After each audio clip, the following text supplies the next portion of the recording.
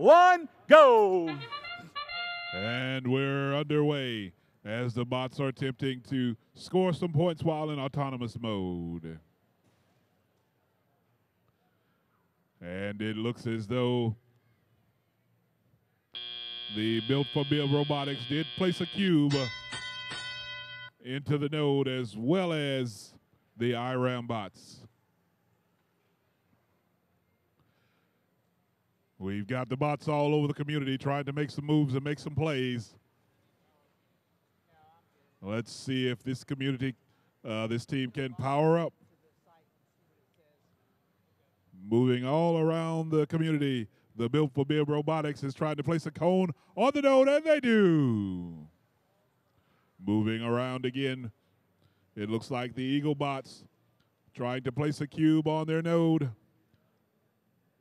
I stand corrected. They've placed another cone on the node. And the IRAM bots have picked up another cube. In the interim, it looks as the Built for Build Robotics team has placed another cube on the node. Now it might be up to the IRAM bots to try to link that station and make a major play.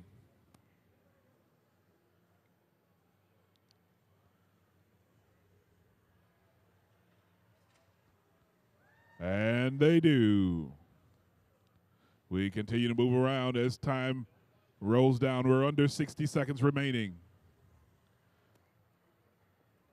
It looks like the Eagle bots are attempting to put another cone on the node, and it looks like they have succeeded. The bots are trying to line up as we approach 30 seconds remaining.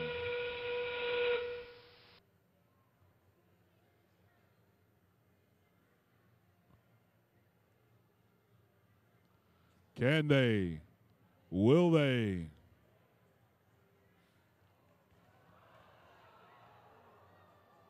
As we approach 10 seconds and the teams are trying to get on the charging station, and it looks like they have achieved success as time expires.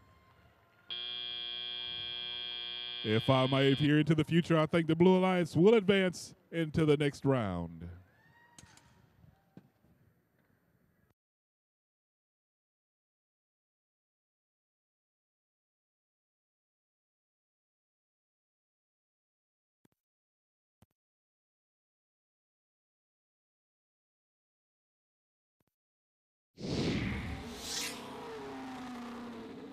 As predicted, the Blue Alliance wins with a total of 83 points, 47 grid points, 30 charge station points, and 6 auto mobility points.